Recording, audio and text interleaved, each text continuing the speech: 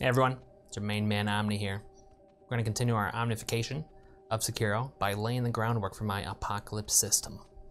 What is the apocalypse system? Well, that is a topic that does deserve its very own video, and it will be getting its own video, and it will be posted to the general purpose Let's Hack series. But for today, we'll go over it briefly. Basically, it is a system I've designed that comes in the form of a number of game-neutral assembly functions that, when hooked into the game, effectively omnifies the way damage is handled for that game.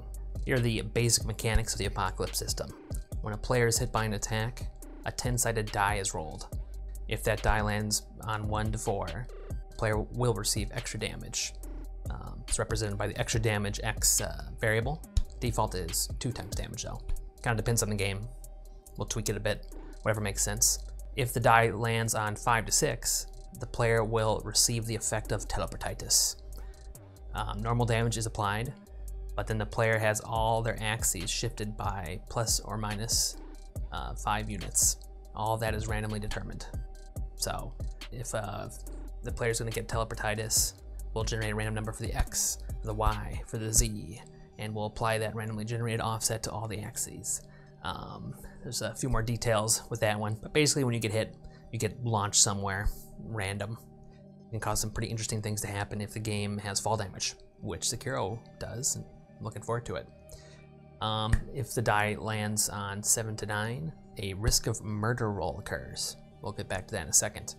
If the die lands on 10, the player experiences a sudden orgasm, and they are fully healed.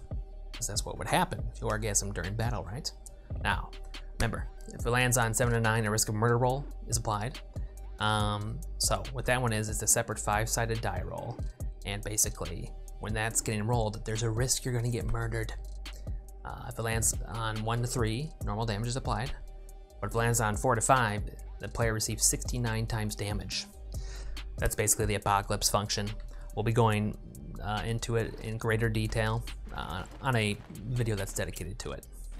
However, it is the very first Omnified system I want to hook up into this game. It's typically how we do it.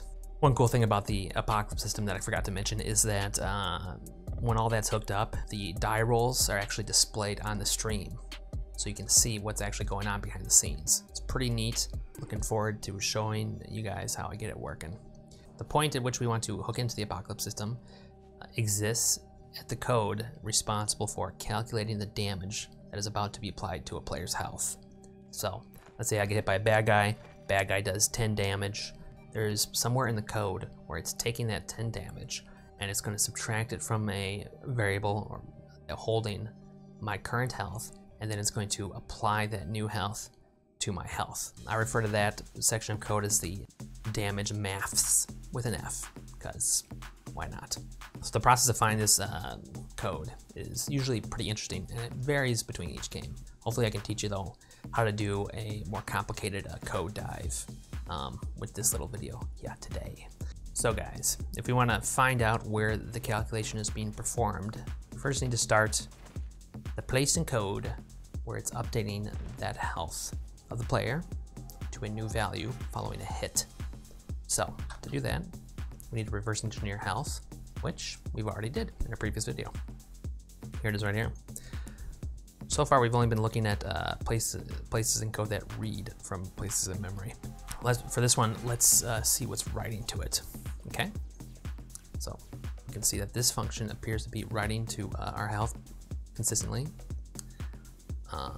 Let's put that aside for a moment and hope that there's going to be an additional function that gets logged when I actually receive a hit.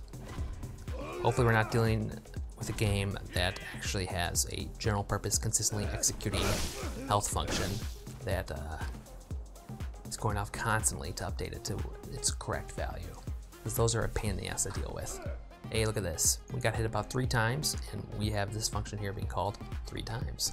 So this code is responsible for updating the player's health to a new health value. As far as we know, when they get hit.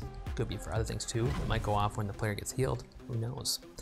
So let's take a look at it here. So here's the code that goes off, responsible for updating our health to its new value after receiving a hit. Just take a look at it really quick. Here is where our health is stored, and the new value is stored in the EAX register. Where is that coming from? This is interesting.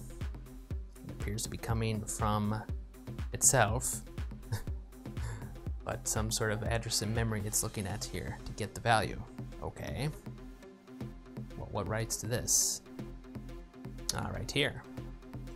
So it loads an address in memory from the stack, puts it in the REX register, and then looks at that address in memory, taking the value stored in that address in memory and putting it in the EAX register.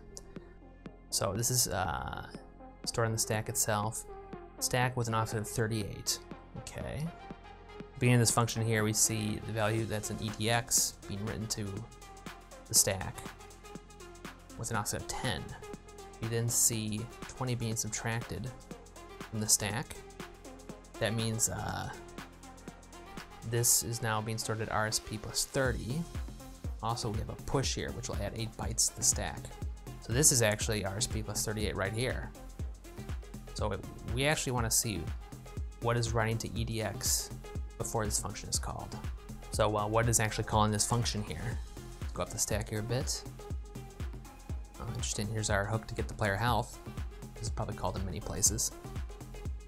So EDX. EDX is written to right here. This is calling the function that actually updates the health. This is very interesting. It's taking RDI and adding REX to it, using that as an address in memory. But it's not actually looking at what's stored in that address in memory. It's loading that address as a value into the EDX register, since it's using the load effective address instruction. It's a very strange way to do it, but most of these decisions are probably being made by the compiler, not by the developer. But I've never really seen this before. All right. Well, let's put a breakpoint here and see what RDI might be. Let's try to get our heads around this. There's another hit. All right. RDI, this is the current health of the player, 40 hex, which is 64 decimal. And now it's adding it to this, and that's giving us our actual new health. This is actually where the math is being calculated. This looks like a big number here, but it's actually smaller than the current health. This D0. This is actually probably a signed integer. We want to convert it to a decimal. So to do that, we're going to take the 2's complement of that number. Take the 2's complement. We're going to subtract that number. Let's copy it from FFF. We'll subtract this number from that, and then we're actually going to add 1 to it. 48. So this is actually representing the number -48. So that's the damage, is 48. This is a very interesting way that they're doing this. So this is actually where the math's being done. So this is actually where we want to hook into the Apocalypse system. We want to hook into it before here, and we should have all the parameters we need. The Apocalypse system will return the updated damage value, and we're going to place that here. So just to prove the point that we found the correct place in code to influence the damage being done to the character, let's change the value of RDI here, and let's have it set so that the player is going to die actually. Right now it's going to be subtracting 48 from the player's health, so which will not kill the player. So the player has 64 health. Let's have it subtract 200 from the player's health. Let's see what happens. So let's just do what we did in reverse in order to figure out what value to input here. We want to do 200 damage, right? We're going to have to subtract 1, because we added 1 last time. It's going to give us C7 here. Okay. So I'm going to subtract C7 from FF, which gives us this number here. So let's take that number, and we're going to set RDI to equal that instead. There we go. Let's see what we get here. RDX is now this number. What is this number? Let's subtract it from FFF.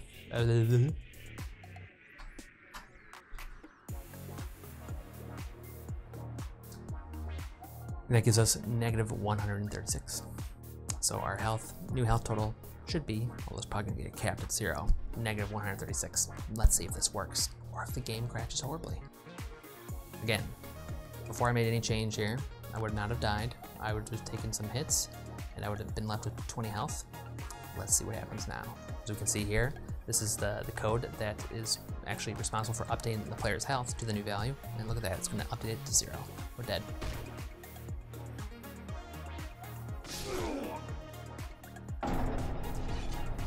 So we found the place where damage is being calculated.